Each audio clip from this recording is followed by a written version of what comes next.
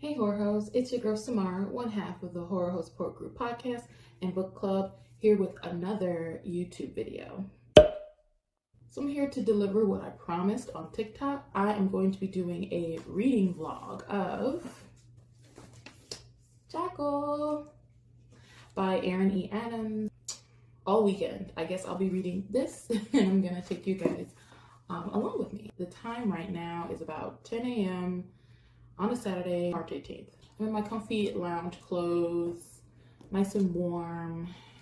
I have no plans for the weekend. The Horror Host Support Group, we have a book club meeting today at 1:30 p.m. EST. And I think my aunt wants to get brunch. I'm not so sure, but this right here, priority number one. I'm gonna read it. I'm gonna take you guys along with me, show you my reactions, let you know my innermost thoughts about it, good or bad, or meh. And yeah, let's get started. I send the letters and numbers. Standing in front of Mel's house, I know how different it is from the pictures she shared with me at closing. They fixed the roof, touched up the blue paint on the outside. They redid the walkway up to the front landing with fieldstones. I've never been here. We shared tons of pictures and had hours of video calls. This shouldn't be how I first see Mel's place in person. My need to stay away from this town robbed me of a happier meeting. I knock on the front door and it cracks open. The house beyond feels full. I press my ear to the door trying to discern who's at Mel's this early. A voice behind me alerts me in a minute of time. Excuse me? A woman I've never seen before races past me cradling baskets of laundry. I push the door wide open for her and she hurries through it. I follow after her. Melissa's house is packed. People crowd the halls and pile in the kitchen. They are all here to support the family. Or to get the real story. No one's crying. So I'm checking in. I'm only like 50 pages into this. People have been calling me and distracting me, whatever. I just plan on turning my phone off after this check-in. But yeah, 50 pages into Jackal. I didn't see this before, but it's basically about a young woman by the name of Liz who's, been living in a nice big city life, and now she's coming back home for her good friend's wedding to a town she kind of hates. She doesn't really like the people and she just never really wanted to go back, but she's doing it for a good friend. At some point during the wedding, her friend's daughter gets kidnapped, and all that's left is like a piece of white fabric with some blood on it. So now they got to figure out what's happening. By the way, this has been happening for a while now. Little black girls have been going missing in this town for years and turning up dead and whatnot. So I guess I got to try to figure out what's going on. So there's a thing about this book that I see happening a lot lately, especially in movies too, but it's been happening in books a lot lately as well, is the whole woman goes back to her small town for whatever special event, and she hates the town. She's been the outcast, blah, blah, splee trope, like the outcast returns home. I honestly cannot stand this trope anymore. It gets on my nerves. I'm reading, I'm getting past it. I'm reading through it. I'm gonna get past, I'm gonna finish. But I just want to say like how annoyed I am by it. Like, why can't people just be like, oh, I grew out of my small town. Maybe they had a normal life and they just happen to grow out of their small town, right?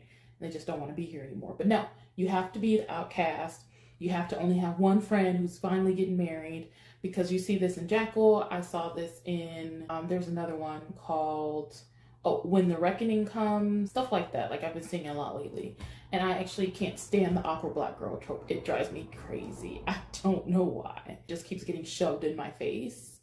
So yeah, thought I'd do a check-in on that. But the writing's good. Things actually start off with a bang, and my attention is still like pretty well kept with this book. So I'm still anticipating good things. Check in with you later. Okay, quick update. It's afternoon now. Not exactly sure what time it is, but I just want to say this book right here, all kinds of messed up. I'm now on page 100. That's a little less than, a little less than halfway. So I'm up here according to the bookmark. I don't know if you guys can see that. The town is all kinds of messed up. This little girl, who's 9 years old, little black girl, has gone missing at her parents' wedding. They found a strip of cloth with blood on it. And usually, when a little girl or a little kid goes missing, they issue an Amber Alert and the cops are on the scene. Like, you don't have to wait any amount of hours or anything like that. So the cops are on the scene, but they're not really looking that hard. Like, there are no dogs.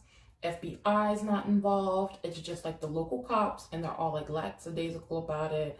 The white grandfather's cracking jokes in the name of like keeping spirits up. The white uncle, he's just like not really into it, even though he's like on the police force, and so his family should be top priority, but he's acting like it's not, almost as if he doesn't really want to find the girl.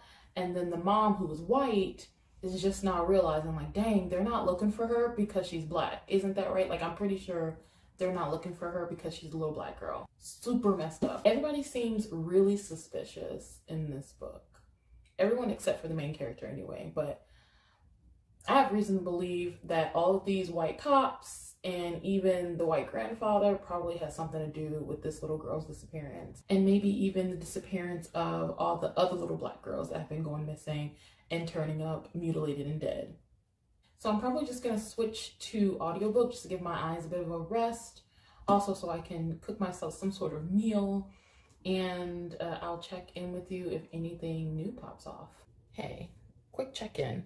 We're starting to get these little snippets, I guess, into the killer's mind and like starting to learn the story from their point of view, which is really weird. I'm on page 132, and yeah, there's been some developments happening. Got a little bit of a snippet into the mind of the killer. I guess there's more than one, and it looks like our main character Liz is like the main focus for these killers. Like one of them wants her and they're waiting on her to return to the woods. And I'm so confused right now. I am extremely confused. I have no idea where this book is going. I thought I knew, like, I have some suspects in mind, which I'm not gonna really say because I don't want to spoil the book for people. But yeah, I guess I won't know until I finish the book if I was right or not, if the person that I suspect as being like the killer, or at least one of the killers, is the right one. But yeah, the little black girl, Caroline, the main character's goddaughter, I guess, is still missing. And Caroline's starting to get her little flirt on randomly while she's supposed to be worried about her goddaughter. She's getting a little flirt on with the town hunk. So, I don't know, girl. If you're trying to go back to New York, we ain't trying to flirt with no men that we ain't seen in forever. I'm just saying. Okay, y'all, I am halfway through this madness, okay? Like, look at that. Look at that. I'm halfway through. Look at it. I'm doing things, even though I took a long-ass nap and it's almost 9 p.m. now.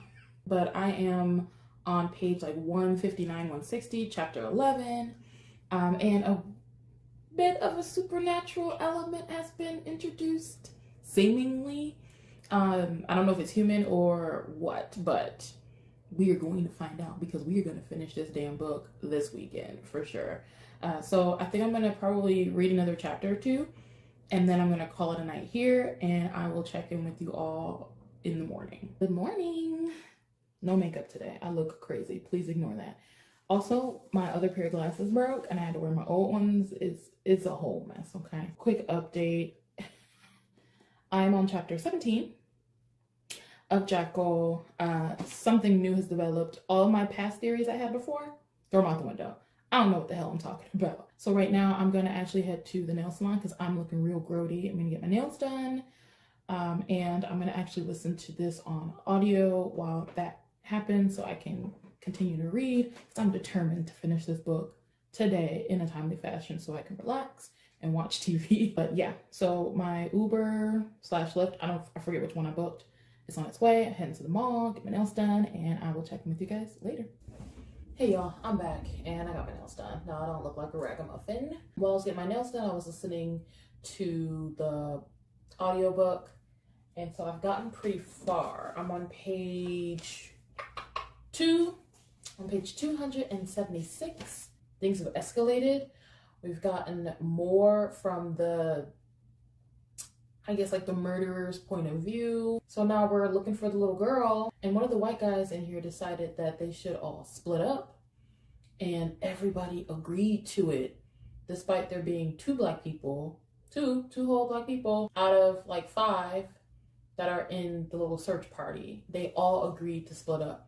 No. This is how I know this is fiction. Ain't nobody black splitting up. Hell, black people, we gonna let the cops handle this shit. We're not out in the middle of the woods in the middle of the night. No, no ma'am. No ma'am, no sir. I don't have that many pages left. I think I have about, what, like 50 pages or so left in this book. I mean, I only got this little bottom part, if you guys can see. But yeah, I don't have that many pages left. I really need to know what's going on. It's probably gonna be revealed in like the last 5 pages what's going on. But you know, I'm still here for it. I'm still invested. This book is so freaking good. Like, I'm so glad people suggested it to me. It's so good. Like, I recommend it already. Yeah. So I'm probably gonna finish this up and I'll be back with my final thoughts, what Blackula I'm gonna give it, how many Blackulas I'm gonna give it, and yeah, check in with you later. Okay, I'm back and I finished Jackal finally. What can I say about this book? First of all, I'm giving it 4 Blackulas. Okay, 4 Blackulas. I think that's pretty good. That's pretty high. I mean, it kept my attention for one, despite being that irritating trope of girl goes back to town and girls are missing and she has to solve the mystery, blah blah splee. That knocked a whole like Blackula off because I can't stand that trope. Moving past that though, it was overall a really good book. Like I said, well written, and it's so much more than like a supernatural horror. It's basically commentary on missing Black girls in America and how police and the justice system just are not looking for them. They are not top priority, and the cycle just keeps continuing. And at some point, someone has to stand up and break that cycle. And apparently in this book, it was our main character, Liz. So yeah, I really enjoyed it. I highly recommend it. Great book, good characters, lots of suspicious characters. I knew nothing. Like, I did not know where this book was going. I thought I knew, but it turned out to be completely different than what I originally believed it to be. And I'm not mad at it. I love that about this book. So yeah, 4 Blackulas, I highly recommend it. You guys should read it. I hope to read more from this author. They were great. I'm looking forward to more horror books from this author. Like, I'm just hope they continue to write in the genre for sure. Anyway, that's it for this reading vlog. Don't forget to like, comment, and subscribe. Click the notification bell down below. Follow us on all of our socials. And don't forget, horror hoes never say die. Bye.